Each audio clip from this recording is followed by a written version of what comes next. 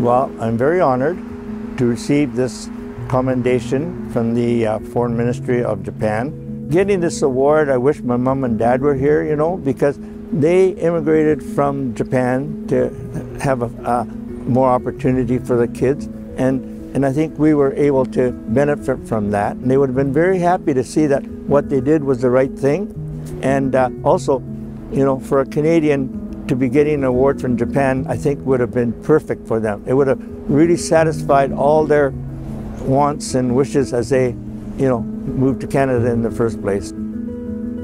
I was involved in the Redress Committee in the Vancouver chapter, and I guess the one significant thing that I was able to achieve for them was that in the negotiations with the Canadian government, they were having real problems in coming up with an amount of money.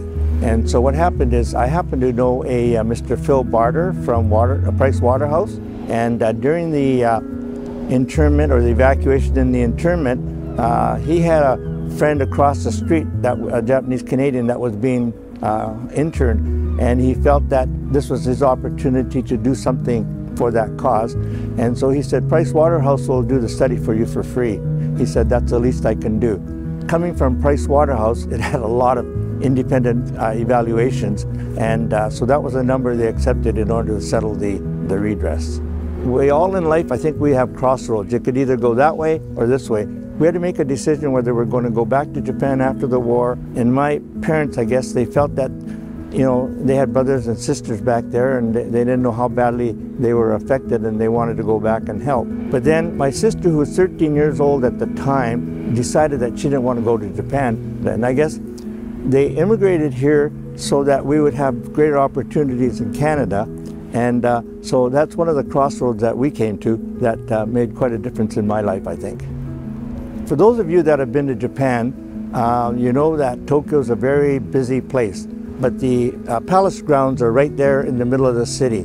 Behind the wall and the moat, you can get in there and visit or rest or whatever, and it's very peaceful. And we just felt with this very busy airport, there was a need to have a place where people can come and enjoy the time off, whether they're working at the airport or whether they're waiting for the next plane to come. And so the whole idea was, let's have something that's not quite as rush as the rest of the airport is.